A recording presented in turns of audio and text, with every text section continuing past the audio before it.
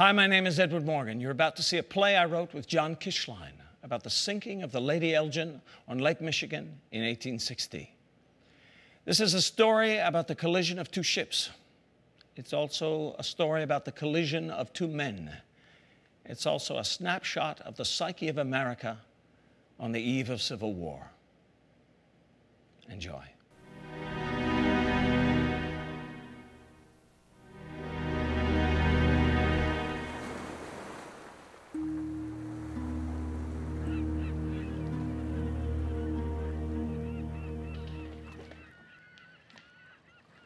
The first thing I remember, as clear as if I'd just closed my eyes, is waking up with the air so foul in the back of my throat that I'm nearly choking. And my father running up and down, cursing and waving his arms, and the fields are black. The day before, green and lush, but in one night, all rotten. That was the blight of August 1846, and I was 12. I remember pulling a little wagon and the dust on the road with all the people and animals going to Galway. An old man fell down, and a woman went to help him, but I never saw if he got up. It scared me to see a man go down like that from starvation, because it was still the start of it, you know. But all of us on that road, we all kept saying the same thing. When we get to America, when we get to America, when we get to the green fields of America. 11 shillings each for passage to Liverpool. £4 a head Liverpool to New York. Took all my father's money. We were booked on board the Isabella. Well, not on it, down in it, in the cargo hold with the rest of the human cattle. 480 Irishmen doubling as ballast. Naturally on an English ship. We had 2 privies, both stopped up within a week. No fresh air, no clean water, and food that was fit for goats and pigs. But we ate it, week after week, and the memory of rotten potatoes was buried in that stench. But to try and eat it and sleep in it, all of us seasick, lice-infested, racked with dysentery, pneumonia, or worse. 140 died like that, while the first-class passengers ate on linen tablecloths and strolled in the fresh sea air. But what of it? It's not like we were slaves they could sell for profit. 5 weeks out, my mother puts my father's jacket on me as 2 sailors with rags over their mouths carried him up on deck, wrapped him in heavy sailcloth, tied him to a heavy block, and dropped him over the side. I watched my father sink into the cold grey water. No priest. The captain wore a white suit and read a psalm. 3 weeks and 2 days later, my mother was buried the same way. And the next morning, there was a dark line on the horizon. The green fields of America. Domsky just stared at me. Domsky is my editor. I am a reporter. My newspaper is the Atlas in Milwaukee. It is German. I am German. Domsky is German. He had just read the story I, Fritz Haas, had given him. He asked me to write a story on Captain Berry's funeral as a capstone on the sinking of the Lady Elgin. He said, "I've had enough of this mess, Fritz. You write it." I wrote it. He read it and just stared at me. Then he tore it in half, saying, "The Atlas won't print lies. We are for liberty and against all these sons of Patrick and soldiers of the Pope. Pride goeth before the fall. Well, they fell. You go to hell, Fritz. And give my regards to Captain Berry." That's what he said, my editor. Domsky and I came here 11 years ago. Born in the old world, come to seek a better life in this one.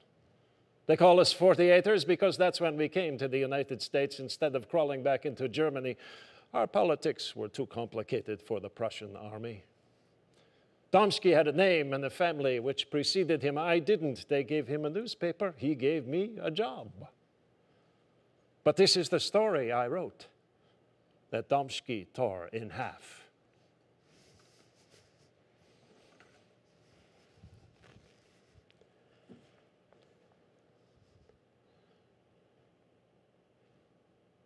November 11th, 1860.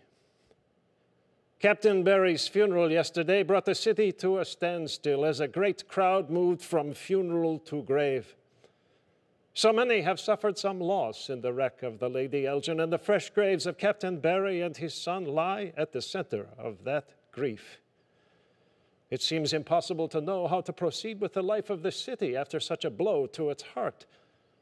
The shock from the collision has not subsided. And yet, less than a week ago, the grieving Irish were roused from their early morning rest by songs and shouts of triumph as the Republicans celebrated Mr. Lincoln's victory with a cannon. The cannon did not comfort the Irish, though. It could not wake the dead.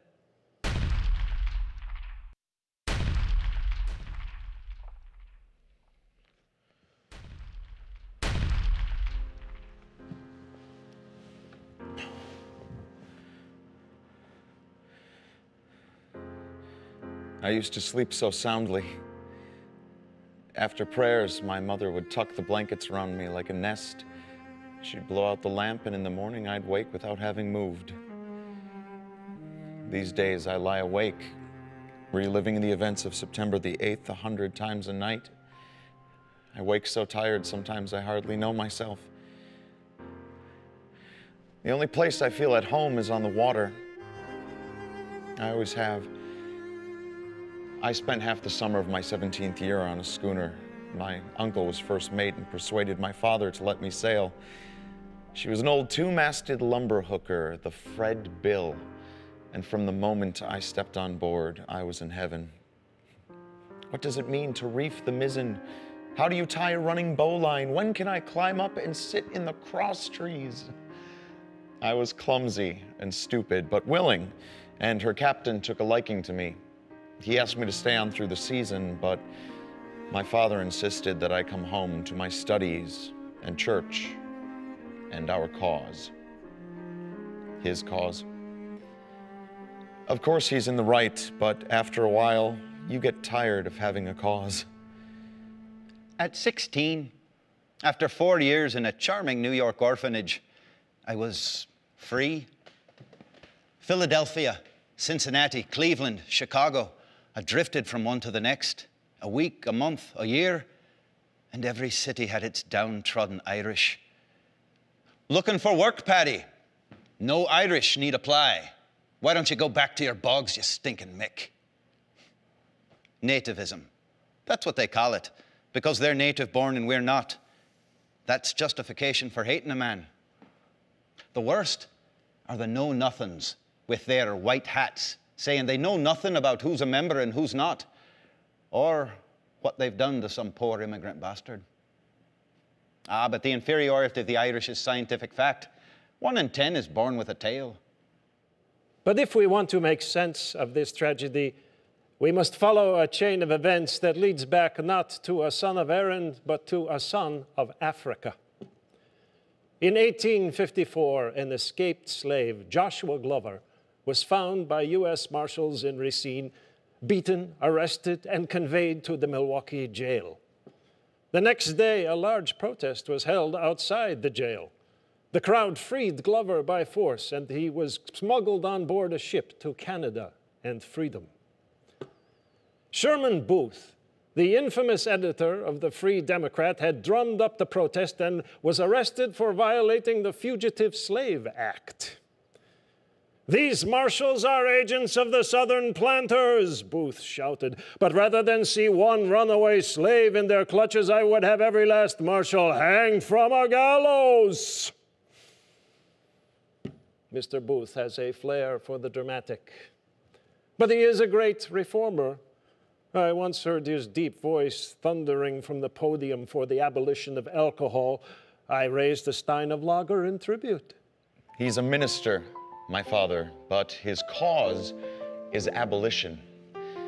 Years ago, he began to shelter runaways in the cellar of the church. When some of his congregation objected, he rebuked them from the pulpit. He preaches and marches and writes against it. He sailed to Milwaukee with the men who stormed the jail and freed Joshua Glover, and when he got back, he rang the church bell in celebration.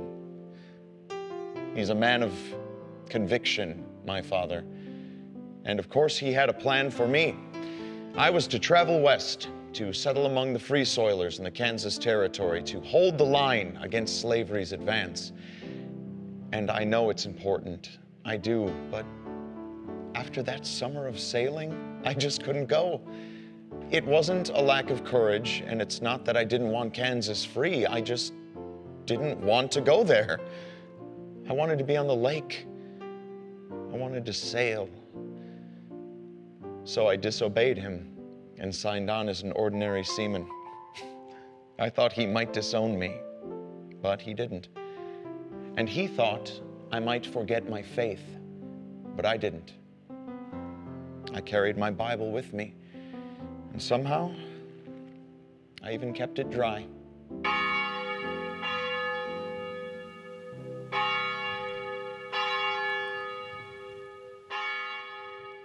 This journal was given to me, Ellen Delaney, by my great friend Eliza Curtin on the occasion of my 18th birthday, July 23rd, 1860, and in it I shall keep a record of my days.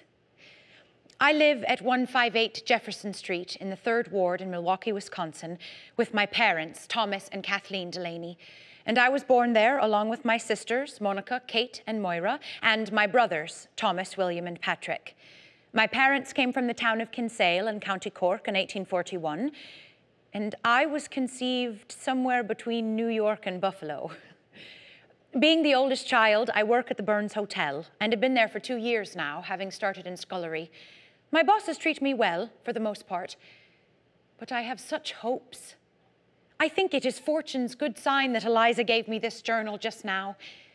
Each night, I give over to sleep with 1,000 new ideas and things to remember.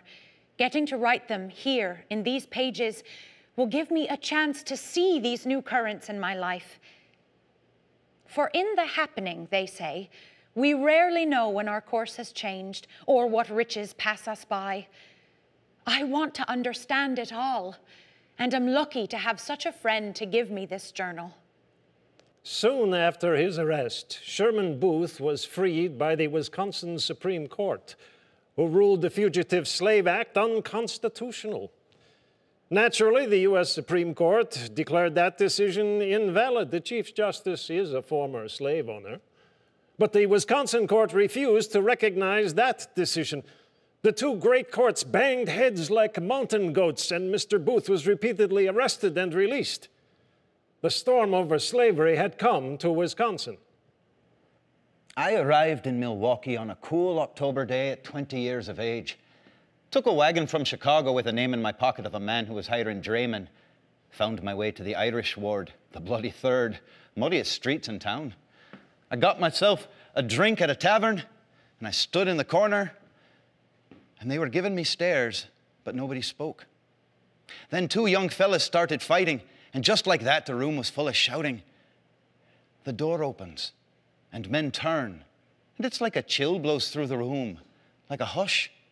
You could hear the fighters grunting and cursing on the sawdust floor. By now, one's banging the other's head against the leg of a stool, and there's blood in the sawdust. The man at the door steps all the way in, dark-haired and dark-eyed, with a brow like a dome, and his back as straight as a ramrod. He grabs the hair of the top one and pulls him up. The man growls and swings round, but when he sees who it is, he shuts his mouth like a startled sheep. Your man says, "That's enough," and off the fighter goes out the door. Then someone helps the bloody one up, and the dark man stands up straight and sweeps the room with his glare. And everyone goes muttering into their drinks. He spoiled the fun. Then the dark man starts toward me, and I think, look out, O'Brien, you're on his turf. But he nods and looks me over and starts asking me questions. Who are you? Where was your family from? When did you come over? And who do you know? So I answer, 1, 2, 3, down the line, until finally he says, "So, Mr. O'Brien, what is it you're looking for?" "Well, a decent job for a couple of months, you know. Maybe a girl or 2 or 3. I haven't found a reason to want much else." And I give a little laugh like it's a smart thing to say. But then he fixed those dark eyes on me and he said, "How hard have you looked?" That man was Garrett Barry. To one who's never sailed, it is impossible to describe. I don't mean on a steamer. I mean a wooden ship with canvas spread before the wind. I mean feeling her pitch and roll like a living thing beneath you, or watching the sun rise out of the lake, or standing on deck at night.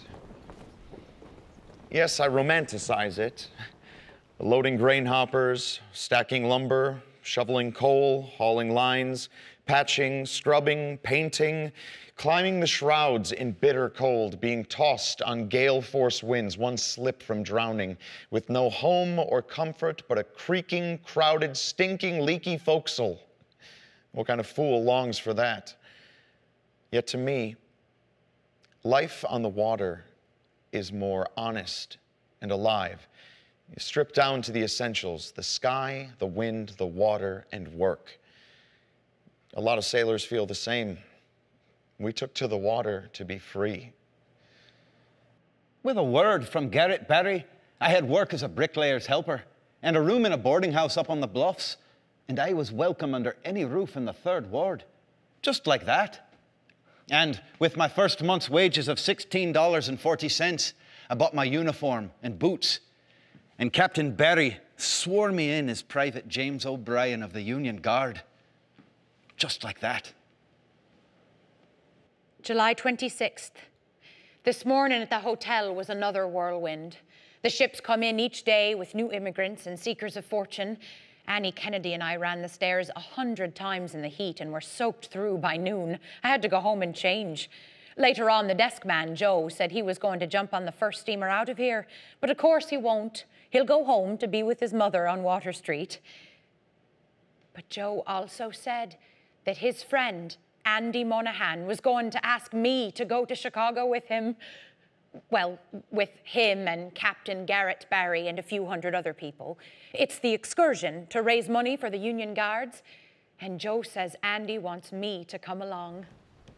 I've sailed on half a dozen schooners up and down the lakes with every kind of cargo.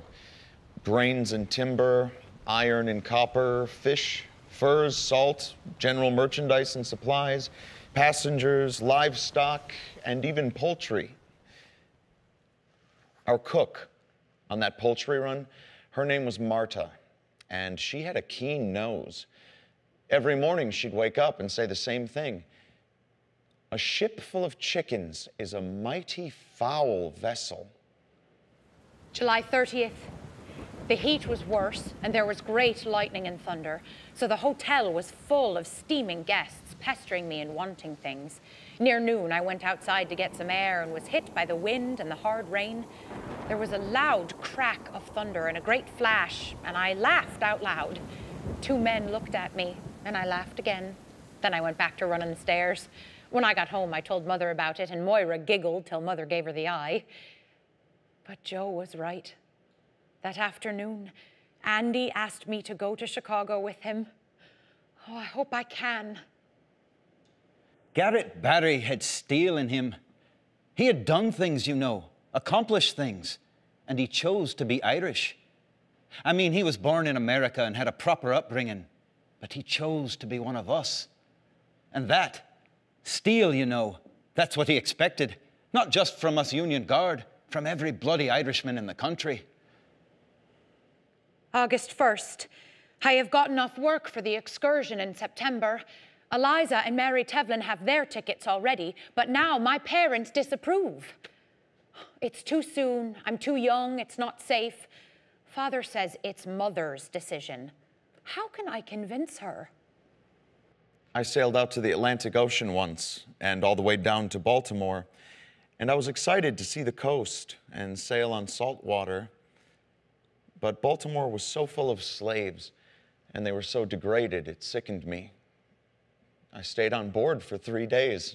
I didn't feel myself again until we were halfway to Halifax. But that was 2 years ago, before I'd ever heard of the Augusta or the Lady Elgin. August 4th. Mother has decided I cannot go. I'm 18 years old. It's not fair. She has no right. Sometimes I wish we weren't Irish. You have to understand, Before Garrett Barry, the militia was nothing. Social clubs with organ grinder monkey suits. They fired off a musket now and then, marched a few parades. He was a West Point officer. He'd fought in 2 wars. And if he was going to be a militia commander, then by God, his men would be soldiers. Manual of arms, column and file, cadence and route steps, counter-marching, battle tactics. We studied and drilled and marched in fear of his temper as much as anything. But we were Barry's guards, the marching Irishmen. They gave us banquets in Buffalo, Detroit, Chicago. And he was a man of standing, you know. He had businesses and properties. And when he was voted county treasurer, people started saying he should run for governor. The tug of war over Sherman Booth was big news in Wisconsin, and Alexander Randall rode that story all the way to Madison, our first Republican governor. And isn't he a fine piece of work? A jaunty New York lawyer, a Methodist abolitionist who drinks, plays cards, and wears a bad toupee. He's Domschke's man. It's true he called for the Negro right to vote 14 years ago, but he has also presided over the demolition of the state's economy while he and his speculator friends ride their railroads to the bank. August 14th. They have relented. I can go.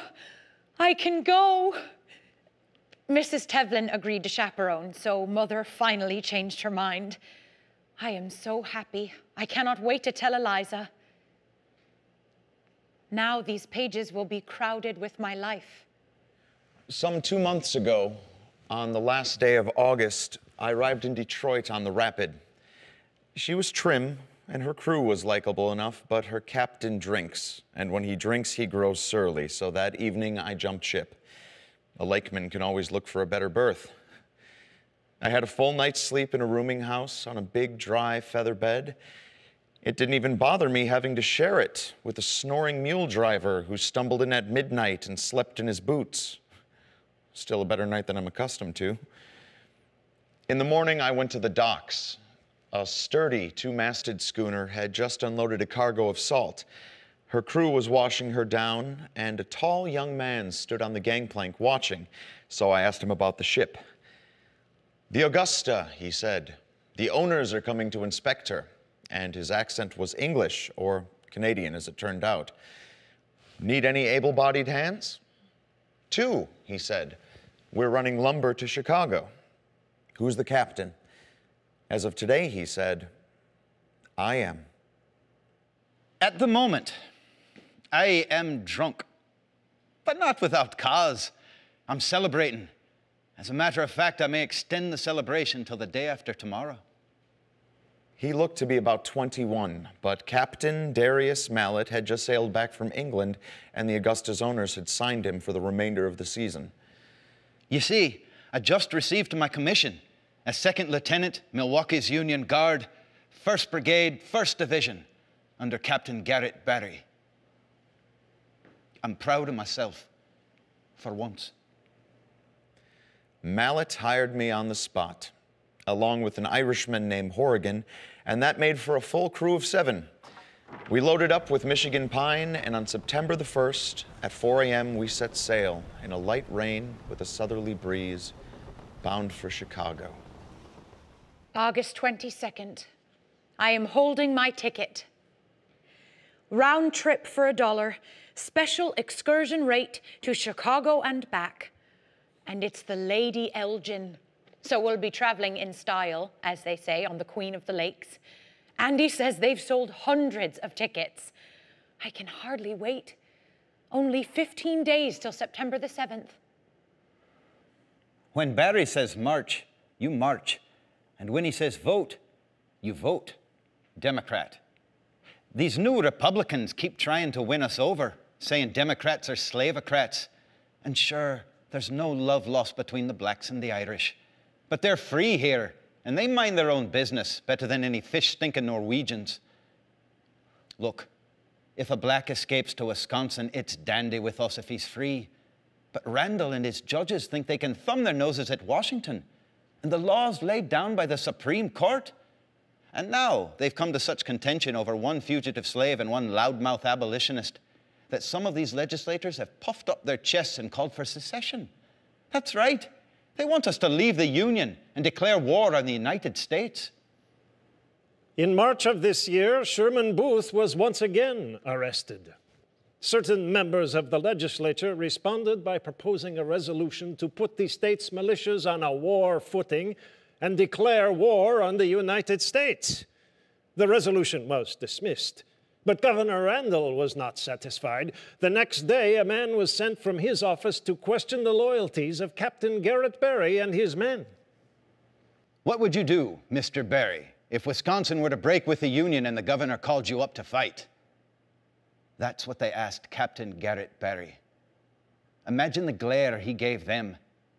If such an order were to come, he said, it would be illegal, and any man who obeyed it could be hung or imprisoned and his citizenship forfeit.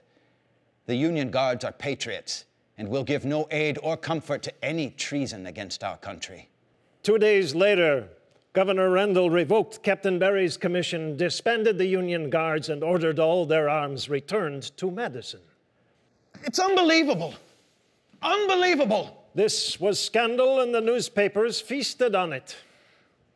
Dirty politics. That's what it is. Governor Randall and Captain Berry exchanged heated letters, and Berry sent them to every newspaper in the state to be published and argued over. Was Randall a tyrant abusing his office, or was Berry insubordinate? It's a trick to take down Berry and put us back in our place. That's what it is. It remains unclear whether any other militias were put to the same test, because the Germans would likely have been split. The only thing we Germans agree on is a good schnapps. When Berry came into our meeting that night, every man was present. What does it mean? Shouted Peter Riley. Are we finished? Berry raised his hand, and the room went silent. Listen to me, he said. I didn't live through the Battle of Monterey to be knocked down by some jackleg lawyer from Madison. And he was shaking. He was that angry. We're the Union Guard, and we'll guard the Union, whatever comes of it. We own our own uniforms. We've the right to bear arms. We'll find our own guns, and we'll carry on as a citizens' militia. And 70 Irishmen stood up. It was Berry against Randall.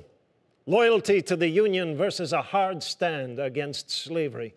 The Irish soldier and the Yankee lawyer both standing on principle, both staying the course. September the 7th, 1860. This is the best day of my life. I sit on the deck of the Lady Elgin. It's late. The air is heavy with fog. A great party as Captain Wilson waits for us to assemble for our voyage to Chicago. Everyone seems to be on this trip. And in order to keep a record of the occasion, I have tried to write everyone down while they're still fresh in my mind. I start, of course, with Eliza Curtin, Mary Tevlin, and Mrs. Tevlin.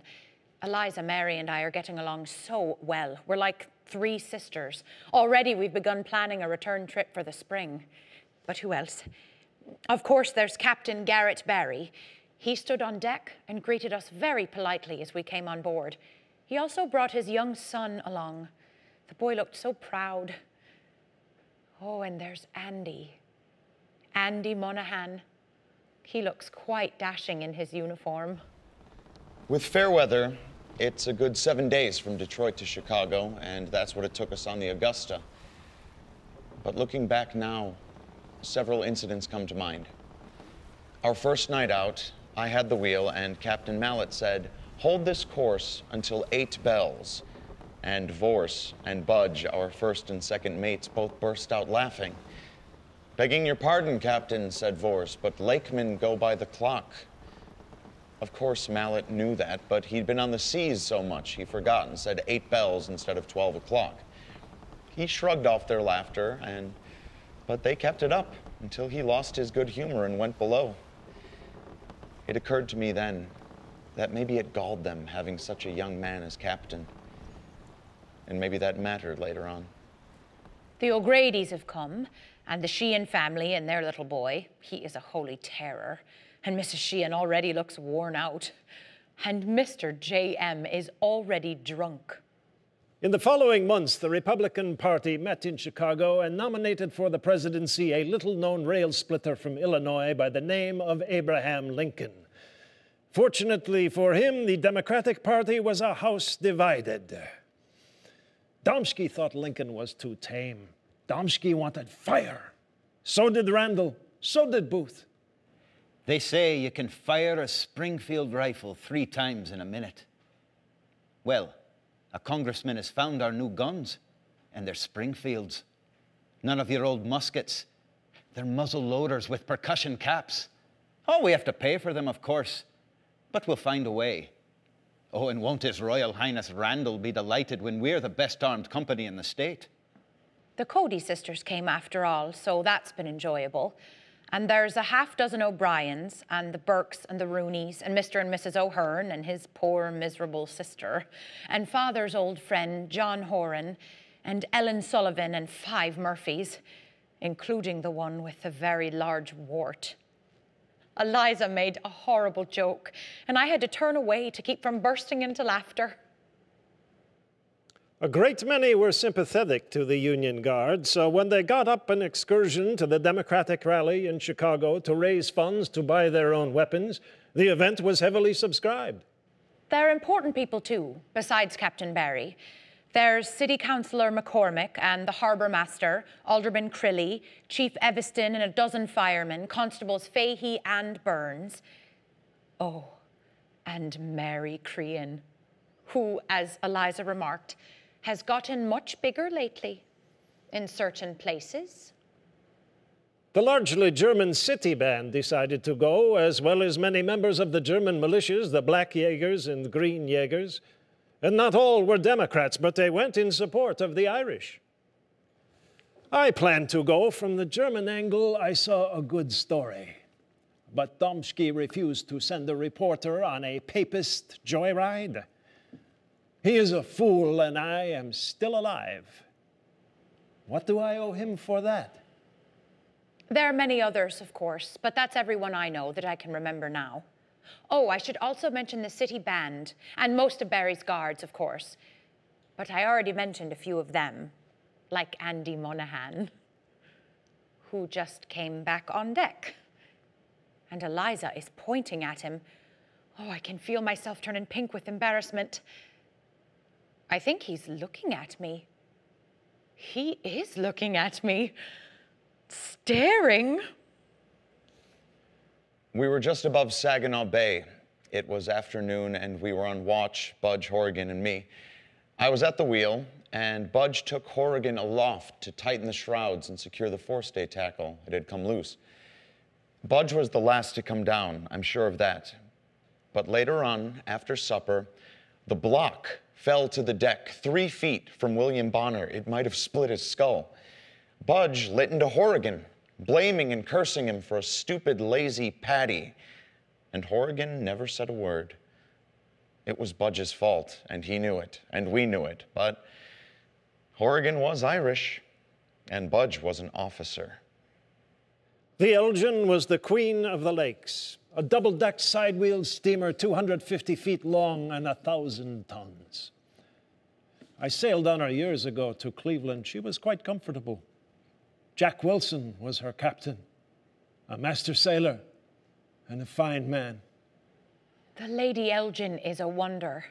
She carries hundreds with ease as well as the cargo. Her 2 paddle wheels are as tall as a house and push us through the water at a fast gallop. Her cabins and salons are appointed with beautiful cloths and fine leathers, and her woodwork is all deep colors and finishes that would put a fine hotel to shame, much less my little place of employment. Her highest deck, they call it a hurricane deck. It affords quite a view if you can brave the wind. Mother and father would be enchanted.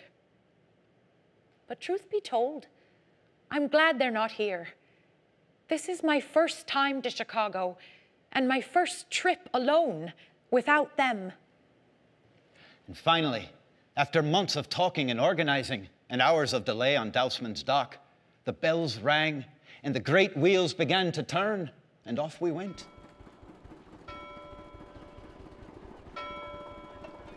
The voyage down was wonderful.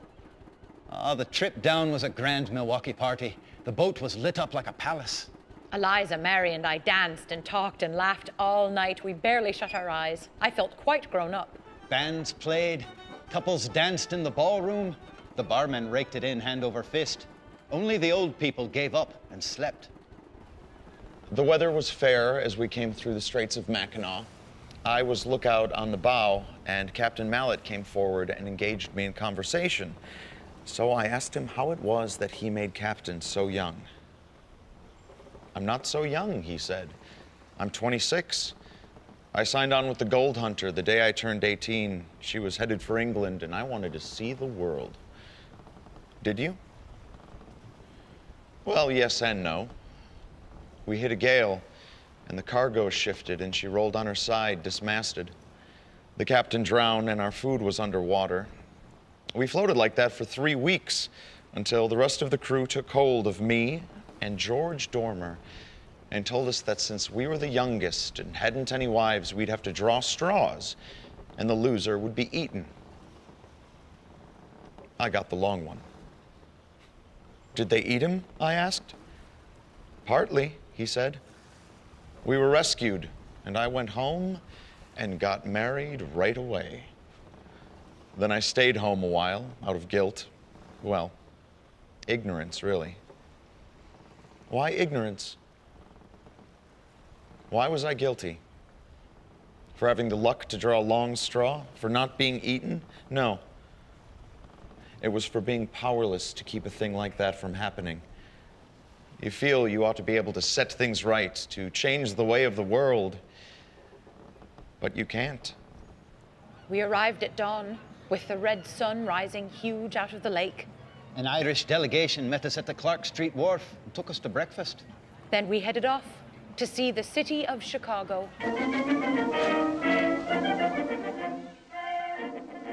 We know well the events in Chicago, much reported in the aftermath. But so many noted Captain Barry and his Union Guards, marching in the streets, performing the fine maneuvers he had taught them, receiving great applause from crowded sidewalks. They all mentioned that. And after the parade, when Stephen Douglas mentioned us from the podium, 1,000 people cheered. September 7th. I think this is a special time for me, for us. Great things are happening, and Chicago is a wondrous city that makes your blood run faster. Milwaukee is never this loud, and people here carry on. They call and yell in the streets and taverns and take such pride in it. At the banquet that night, we toasted Barry and St. Patrick and the Little Giant, and we booed Randall and Lincoln and all the Republicans. Douglas will be president, the Union will be preserved, and when Randall's term is up, it's Barry for governor. After the rally, Eliza, Mary, and I headed north on Clark Street when a great noise rolled out upon us. Daly's Town Tavern was on the left, and we smelled it before we saw it. Men were shouting about the election, which was certainly the order of the whole day. The two men coming out of Daly's were polite, though, and weren't foolish from drinking. They tipped their hats and said pleasant things to us, especially Eliza. One of them smiled with his mouth while his eyes spoke different. Eliza saw it too. Then they stepped off the boards, bellowing on in the dust, arguing politics. Then I said, "Mary, how would you vote if you had the chance?" She looked at me funny. "Since when can ladies vote?" "Well, if you could," I said. "Democrat, of course." Then Eliza said, "And you, Miss Delaney, how would you vote if you had the chance?" "Well," I said, "Mr. Douglas is willing to let each state decide for itself. But I serve people, and I think servants should be paid, not owned." "But they're not servants," said Mary, "they're slaves." "Well," said Eliza, "I think Mr. Lincoln has a great big donkey face." We all laughed and walked on. We docked in Muskegon early on the 7th. We were to pick up a load of shingles, so we stacked more lumber on deck to make room in the hold. She was top-heavy and overloaded, but the more you carry, the better it pays. Everyone does it. I know what Father Donahue told us. but someone I cannot name has lent me a copy of Uncle Tom's Cabin, and a few weeks ago I read it. Miss Stowe is a great writer, and when Uncle Tom died after Simon Legree whipped him, well, if Eliza and Mary had read that book, they would understand about slavery. We were down in the galley for coffee, and the talk turned to politics. Vorse got very loud and said, "Now mark me, sooner or later there's going to be war, and who's to blame? The goddamn abolitionists." "That's wrong," I said. "The blame lies in the institution and not the men who strive to tear it down." And it was my father's voice. Vorse looked at me funny. "Who are you now, young Mr. Tarrant, the next John Brown?" "No, sir," I said. "No, I'm not, but I don't favor slavery." "Well, I do," said Budge, "for all the blacks and all the bog-stinking Irish." And he and Vorse laughed and laughed, and Horrigan walked out. I thought him cowardly. I wanted him to do something. I wanted someone to answer, but Captain Mallet looked at Vorse and Budge, then looked at me and shook his head. 4 wooden crates were waiting at the wharf. Captain Barry pried the lid off one and lifted out a Springfield rifle. He raised the gun and looked down the sights, and the barrel gleamed in the lantern light. "See any Republicans?" I said, and everyone laughed. But he brought the gun down, and he looked at me, and his black eyes were dead serious. Because he'd fought in wars, you know, and it wasn't a lark to him. I mean, he wasn't afraid to put his life on the line, but it wasn't a lark. We crossed the lake, and by early evening we saw Milwaukee's lights. We came about and headed south by east under full sail with the northeast wind behind us. We had the graveyard watch, Horrigan, Budge, and me, so we went below and slept while we could. But the Augusta's pilot light was already lit. I saw Vorse light it. By 10 o'clock, the Elgin was a madhouse. They were driving 60 cows into the hold below to ship up north, and they were bellowing like a slaughterhouse. A storm was moving in, but I think it wasn't that held us up as much as Captain Wilson being unable to get the local revelers off his boat. Who cared? The music was playing and we were on top of the world. It's after 11 here. People are milling about all over the ship. There's been a great deal of shouting. Someone is announcing another dance. Oh, Andy Monahan just came back into the parlor. He's weaving. He's had too much. He's such a boy. You'd think by now. I'll bet he's never read a whole book in his life. The captain rang the bell, the crew cast off lines, the paddle wheels began to turn, and just after 11:30 p.m., the steamer left the dock. The estimate is that 450 were aboard. We picked up speed and headed out of the river into the lake. The bells chimed midnight. At midnight, I took the wheel, Horrigan took the bow lookout, and Budge sat in the pilot house as usual. The wind picked up. Some ladies gave a concert in the aft cabin, but I stayed in the salon to write in my journal. At 1 a.m., Captain Mallet came on deck to check the weather. The wind was rising, but he was satisfied. Mary and Mrs. Tevlin said goodnight and went below. Eliza and I sat up with the Cody girls, and I told them the entire story of Uncle Tom's Cabin. By 2 o'clock, we were past Waukegan, still headed south by east. The waves were choppy, and the sky was clouded, and Horrigan came aft and said, "I think there's a light ahead." Budge went forward to look. It was after 2, I think. I was dozing in a chair in the salon when I heard loud voices outside. Budge came back, and he'd seen the light too, but couldn't tell its direction. "Should we change course?" I asked, "or wake the captain?" "Wait a bit," he said, and went back forward. At 2:15 a.m., the steamer was 10 miles off Winnetka when a storm struck. The schooner Augusta appeared a short time later, 226 tons hurtling south by east before the wind. 10 minutes later, Budge went down for the captain.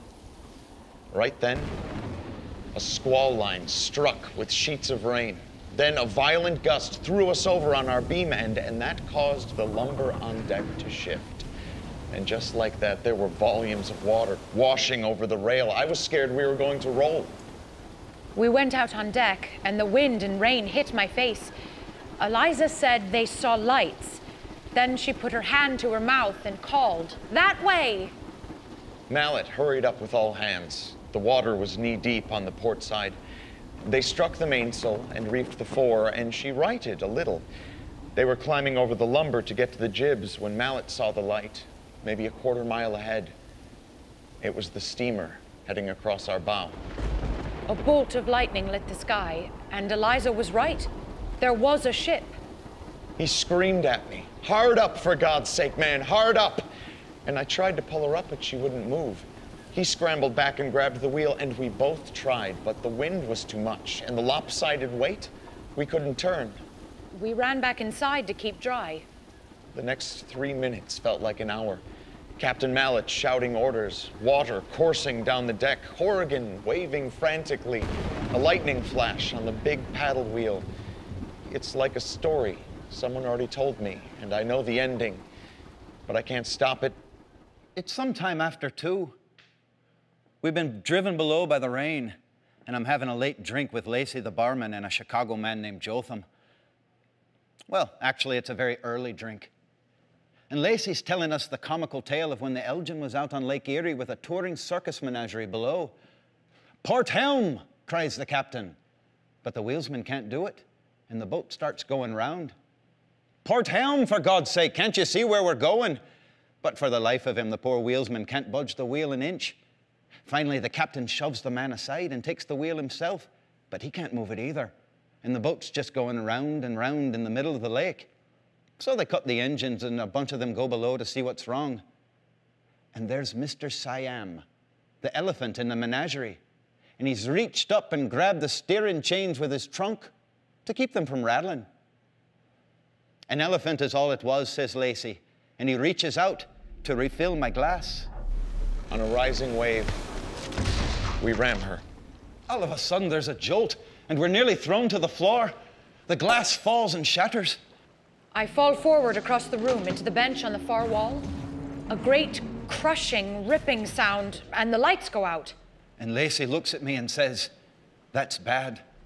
I clutch the wheel as the next wave drives our jib boom deeper in and then back.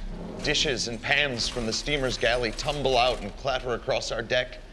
Everything's tilting to the left. The steamer pulls around and we're dragged abreast. I hurry up on deck into the storm. And there's a boat, and she's hit us. A dozen men are looking down on us. Her crew is standing there open-mouthed or yelling, I can't hear in the wind. We couldn't pull up. One of them raises his hands like that, as if to say, what's happened? Throw us a line. He shouts again, and we pull away. And we fall back into a trough as the steamer churns ahead with all our headgear and jib boom and all. People are coming upstairs, asking what's happened. Is it serious? I don't know. She's heading away. Her engine's thumping north by northeast. She's on her previous course. A man grabs my arm. They've knocked a hole below the waterline. We've got to plug it up. A crewman says, "Stay here," and he runs below. We try to follow him to check on Mary, but we keep running into people. I follow below, and there's water coursing down the passageway. Eliza, she must have gone back up. The captain's in the boiler room with the coal gang, but they can't stop the water rushing in. It's too strong. The crew is rousing the passengers. I'm near Mary's room, so I start banging on doors. A man shouts, "Drive the cattle overboard to lighten the ship." Mrs. Tevlin answers the door, still half asleep. "Mary," I say, "wake up. There's been a collision." I reach the deck, and the whistle's screaming, the bell's ringing, but there's no sign of any ship. And Mary starts screaming, "We're sinking, we're sinking." I try to embrace her, to draw her to me, to calm her, but then a man's strong grip pulls us out the doorway and along the dark passage.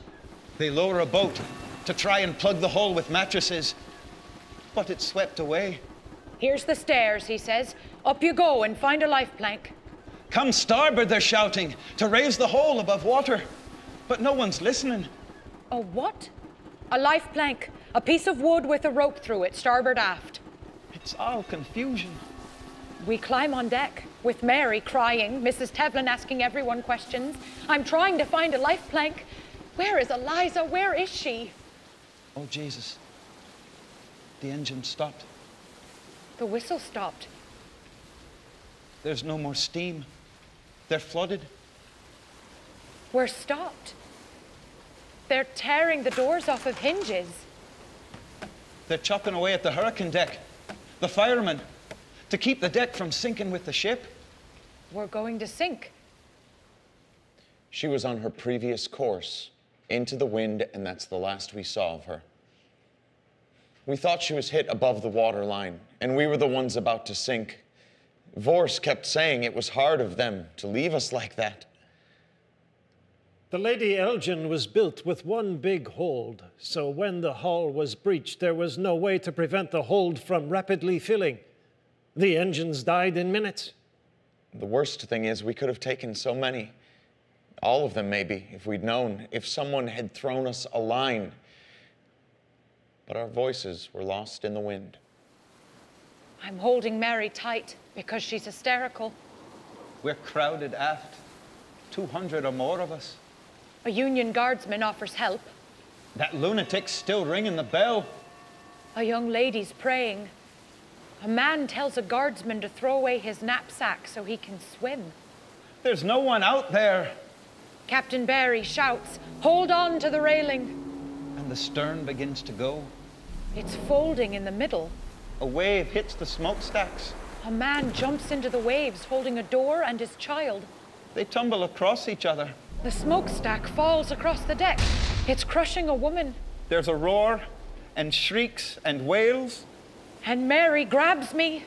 And I'm trying to grip the rail as the deck rips free and it all goes down like a house tumbling. And all the lights go out with a terrible hiss. The cries of children for their parents. Names in the dark. The Elgin's gone. Mother, father.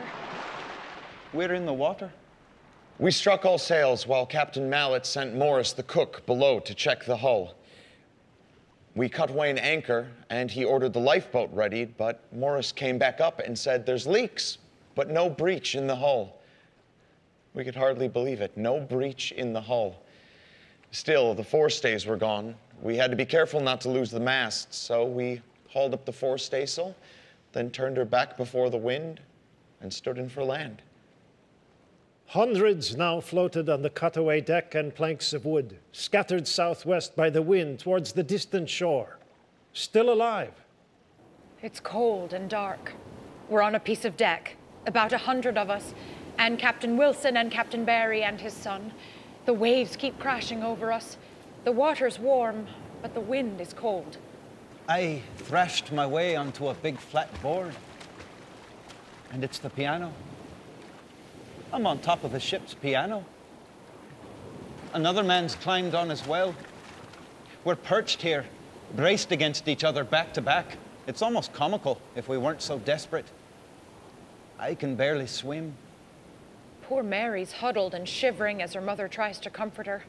Our dresses and petticoats are soaked and so heavy, all the layers. We're in for a long night. Play the piano by any chance? No answer. I think he's injured. When lightning flashes, I see people everywhere in the water, waving arms, upturned faces, and another great raft like our own. I hear a voice I know. It's Garrett Barry. Captain Barry, it's O'Brien. Well done, Jimmy. Keep your spirits up. We'll make it yet. We'll make it. I'm keeping my spirits up. Captain Wilson has told the men to hold up doors and coats as sails to help push us towards the shore. I'm doing as I can. I'm holding up a piece of cloth. But my teeth have begun to chatter and they won't stop. Mr. Horan, John Horan crawls over to me and he's taking off his big coat. Now, put this on. Go on, that's right. It's warm and still partly dry. Thank you, sir. He's a big man.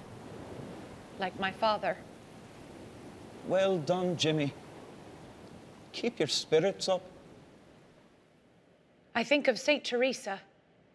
She had a sense of humor and she liked to dance. And she scolded her priest once, and even God. She fell off a footbridge into a creek, and when she came up all wet, that's when she scolded God.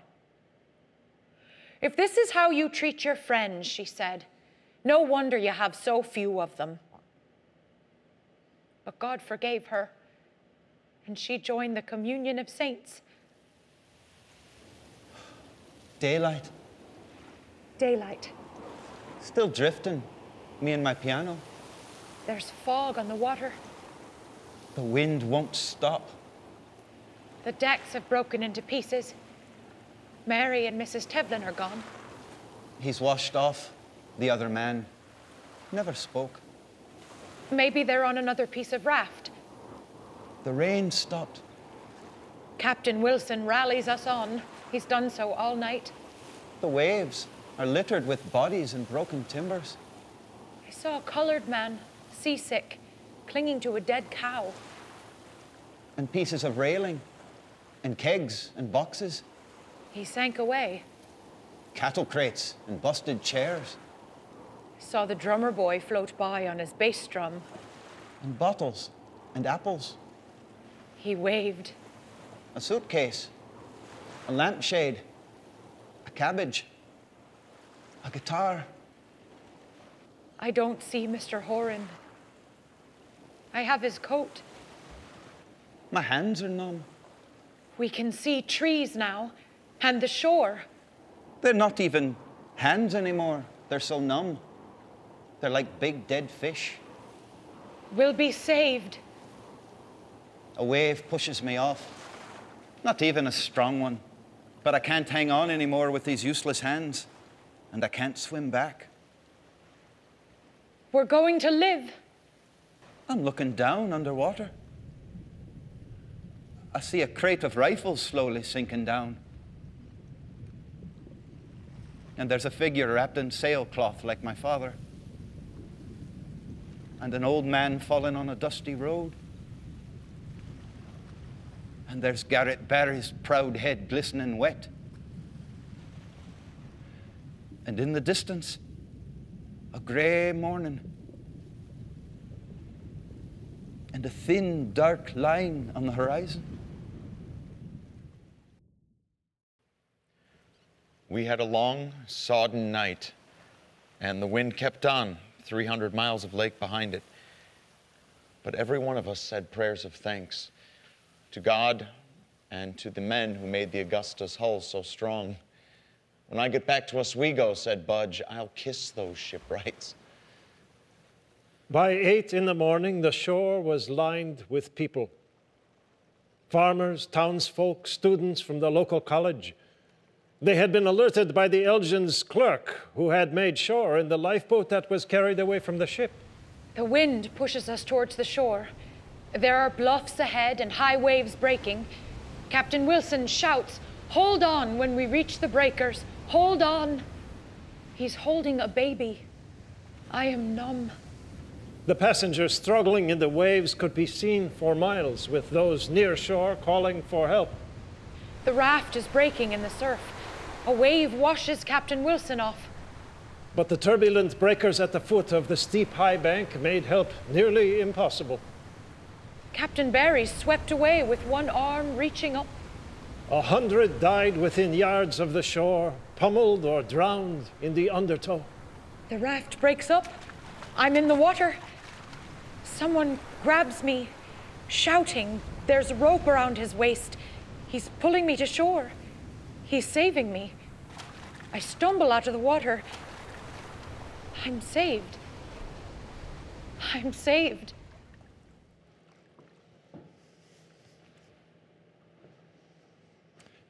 At 2:30 in the morning in Milwaukee, Chief of Police Beck woke out of a sound sleep with a great feeling of dread. He dressed quickly and went to police headquarters to see if something was wrong. The wind gusted and the trees and fences had been blown down, but he found no emergency. The chief went to stations in almost every ward, but he could find nothing. He returned home and slept fitfully. Just after 9 a.m., I was handed the first dispatches. I read them, and I could not move. I read them again, and I ran into the street. There was Chief Beck. I quickly told him of the tragedy. His face was white and silent. My hand shook. Then he told me of his strange morning and headed into the 3rd ward as the terrible news was spread. I tried to thank the boy who pulled me ashore, but he dove back into the water. I stood there shivering. I looked to my left and saw a row of bodies. I looked away and saw more. Eliza, halfway down the row, her hair and the dress, and her fingers stiff and clutching, and her face. I couldn't look anymore. The events of that morning and the next days have been recounted in print across the country. An exhausted victim climbs up the steep clay bank, but too weak falls back into the surf. Bodies on the bluff being pilfered by thieves even as students dive into the surf to save the drowning. Eliza. At the last minute, she didn't want to go, but her mother insisted because we were all going. The government lifeboat from Chicago drags the bar with a grappling hook after the surf goes down. Mary and Mrs. Tevlin, the Cody sisters, John Horan, Andy Monahan, everyone. Almost everyone. The best day of my life. God's mercy on us all. Bodies conveyed to an old office in the courthouse in Chicago. The coroner does what he can to identify each, and by arrangement at $5 a head, each is put into a coffin and conveyed to the train to be shipped to a destination. I came back to Milwaukee on the train. A man finds his dead wife. Another man asks if he would like a photograph for remembrance, a modest price. The camera is set on its long legs, staring down at the still face on the floor. A plate is pulled from a chamber for a few seconds and replaced. Money and names are exchanged, and the camera moves on to its next client. I washed up in Kenosha. I was hoping to float back to the 3rd ward, but I got bogged down. They brought me back by train, and John Rossiter picked me out by my belt. He knew where I'd cut my name on the inside of it, James Michael O'Brien. And they laid me on a table and tied a little gray tag to my wrist. An aged man walks the lakeshore, hatless and coatless, sure that the deep will give up its dead. A woman in the 3rd ward sits on the street with her face in her hands and weeps for her children. She will not be comforted because they were not. Bells tolled, and there was a lovely mass at St. John's for Peter Riley, Bloss Lynch, and me. And they buried us together up on the hill. So that was good company. I'd like to have waited for Captain Barry, but he was among the last men home. I wouldn't have kept. We made Chicago by mid-morning. A tugboat towed us to the river docks, and a man there told us the news.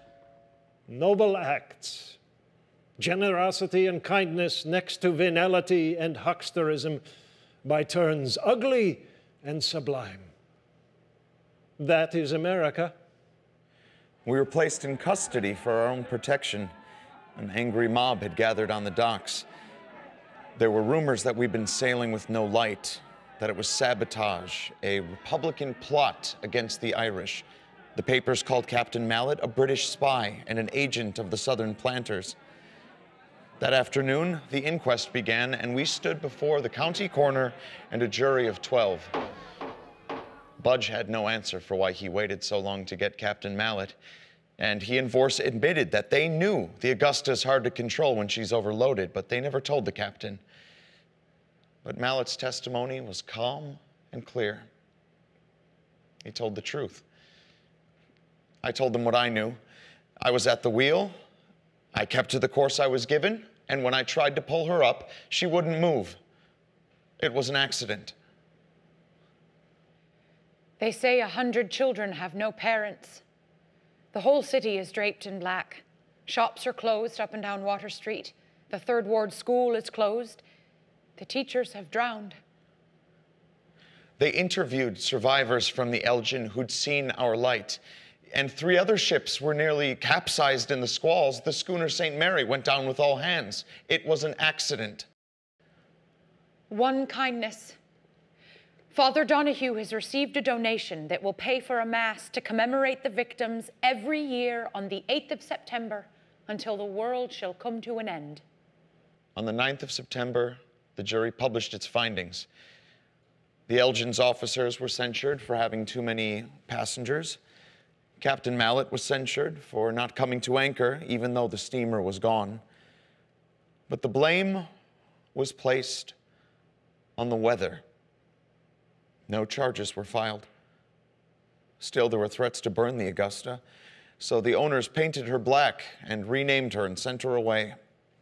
Without any of us, of course. We scattered. Captain Mallett went home to his wife in Canada, and I went home to my father's. So what is the tally? We count the numbers as if they could measure the loss. 116 known survivors, nearly 300 confirmed lost, and many still unaccounted for. The passenger rolls are lost. 5 minutes, and we'd have missed her. Or a change of wind, or if we'd changed course half a degree. But how can you blame anyone? Who do you blame? How do we go on now? Will the Irish here ever be the same? I think about Garrett Barry and the days going forward without us now. Doesn't seem fair, but then nothing ever was. But what will become of this home we tried to build in this new country and came to love so much and died for? I suppose that's not for us to answer.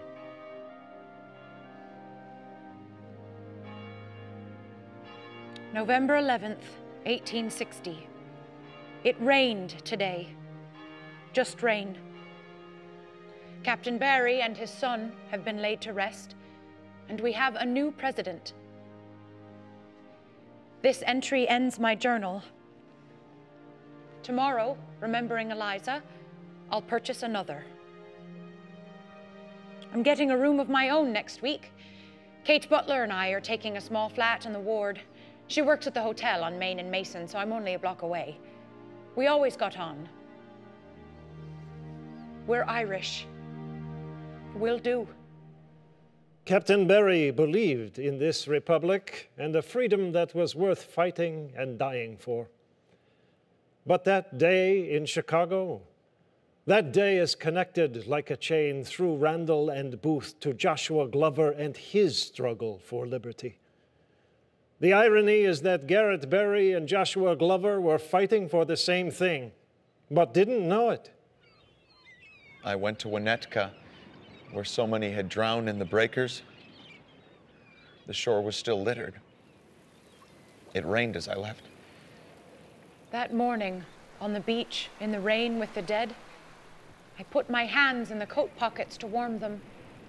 In one pocket, there was a little pair of shoes that Mr. Horan had purchased in Chicago for his daughter. I delivered them. I don't want to be on the water now. Not for a while. But I don't feel at peace ashore. I can't sleep. I listen to my father's sermons and the men in the street. I read the papers, and I feel such a sense of dread, as if we're all hurtling out of control. I mean, our country.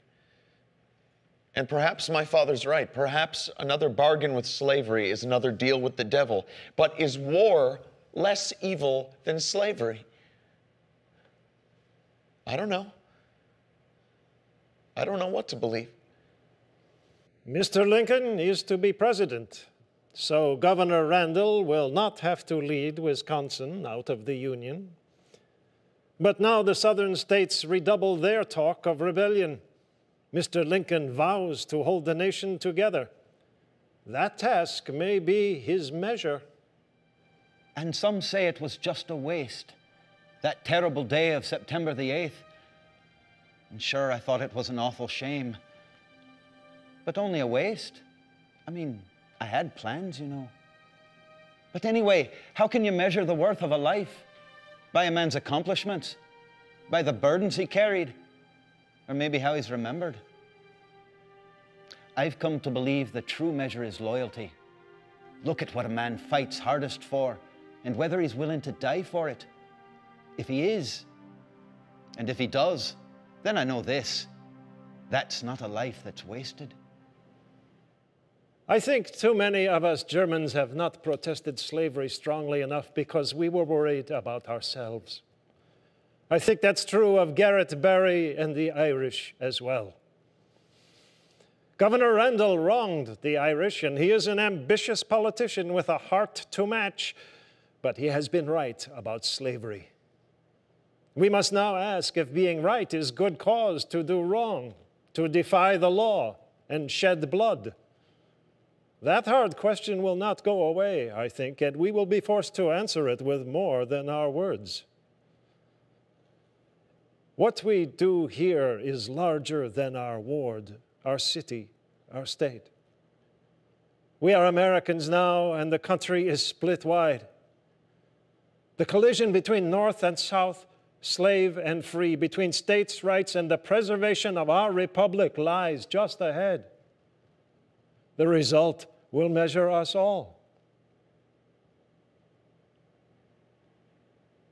That is my story. Domsky won't print it, but someone will. It's a free country.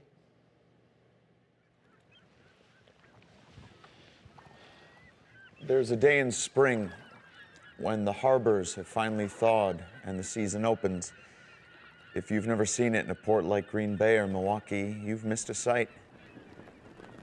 The first ship hoists her sails with a shout and leads the way. Another follows, and another, until there are 50 or even 100 schooners all scattering like a flock of white gulls on a rising wind. They look so unafraid and free. I hope someday to feel that way again.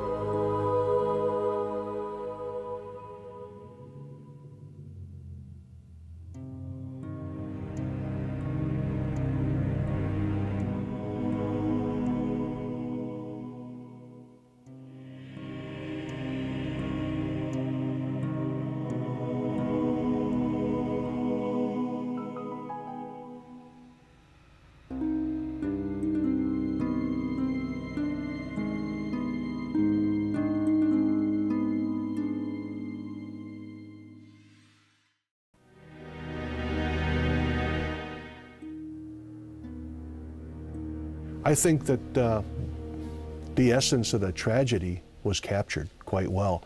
As well, the character that I most enjoyed was Fritz Haas, the reporter for the Milwaukee Atlas. Not so much, Fritz, but his boss, Bernhard Domsky. And I don't know if that was fact where Domsky sent this reporter to cover the funeral. But I feel confident that he would never have covered it, that there was that much animosity between Domschke and Berry over the whole question of, and I think, partisan politics more than anything else. I had spent several years researching the passenger list of the Lady Elgin. So I was dealing with a lot of records, probate records, and church death records, and burial records, and a wide variety of sources. So when Morgan and Kishline came up with this play, I thought it was just wonderful because it gave life to something that I had been working on for so long and really was a very dry subject. And so I thought it was wonderful. I thought their choice of using Fritz to provide the background throughout the play was very interesting.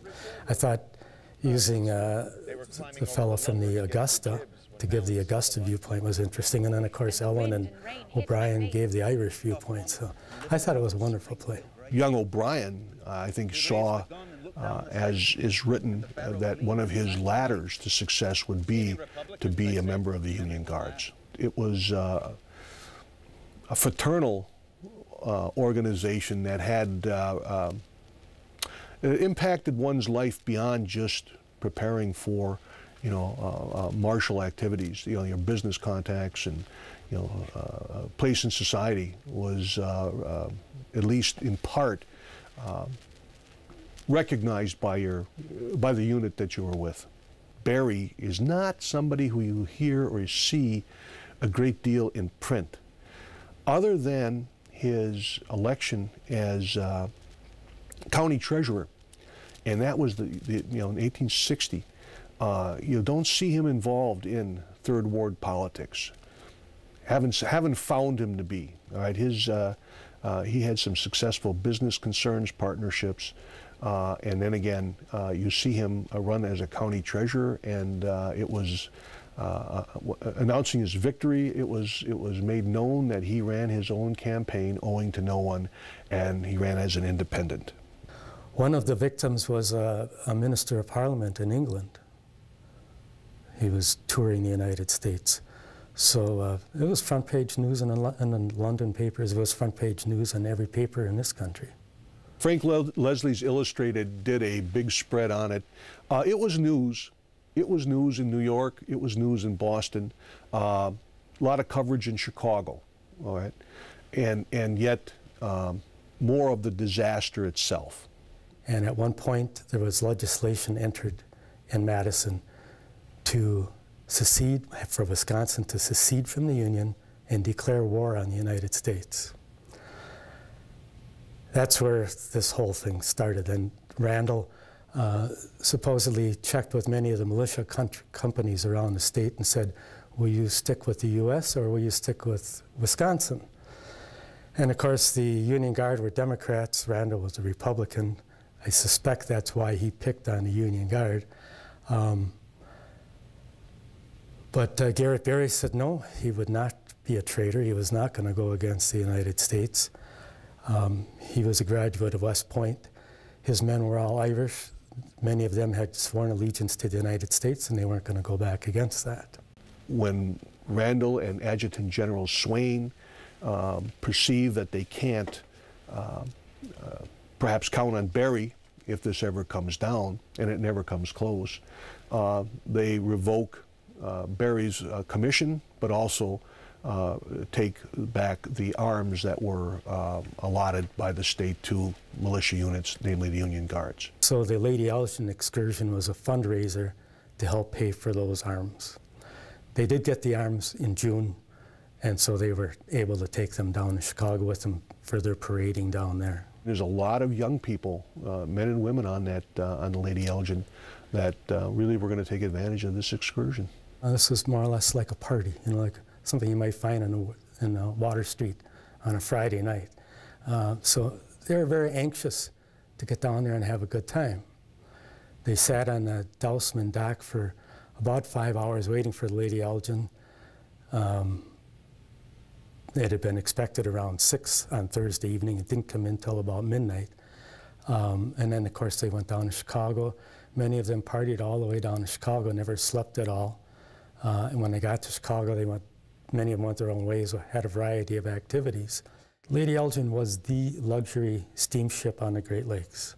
I mean, that was a major portion of the attraction also. You know, this was something that they all wanted to see, they wanted to be on.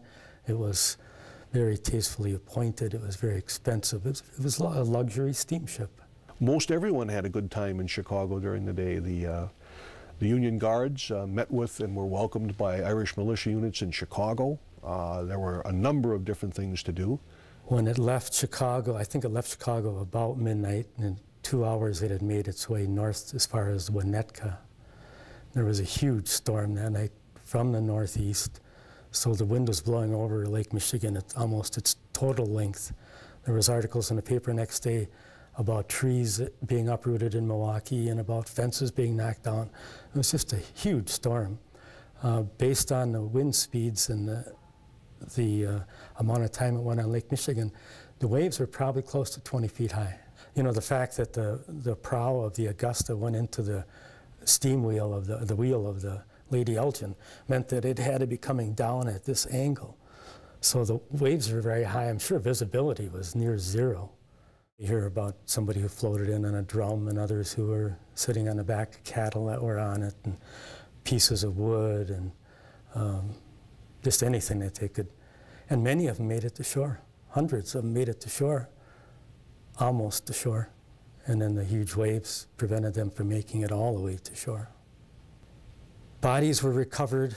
There was a body recovered a year later, identified by a ring that the family hadn't told about, was on this Ellen Williams. So they were recovering bodies for weeks and months, and as they say, up to a year later. 302 victims I have found documentation for, 97 survivors, so that's 399. The official inquiry said there was about 400 people on the boat and about 300 of them drowned, so these figures seem like they're pretty accurate. There were 300 victims on the Lady Elgin. 80% of them were from Milwaukee, and 60% of them were Irish. So about 180 Irish people lost their lives. Milwaukee Irish people lost their lives on the Lady Elgin. So it affected virtually every Irish person. Some member of their family, or their extended family, or their friends, everybody was affected by it. Every Irish person was affected to some extent by it. An early author says that Wisconsin's Irish community was on its way to being, you know, the political domination of political dominance of Milwaukee. That just doesn't bear the facts. Number one, the numbers, as far as you know, albeit a tragedy and a horrible tragedy, the fact is that the community was not decimated. In fact, we elect an Irish mayor in 1863, and the ward never changes its political status. Probably more of a factor to destroying the Irish as a political community will be a fire that rages in the Third Ward in 1892.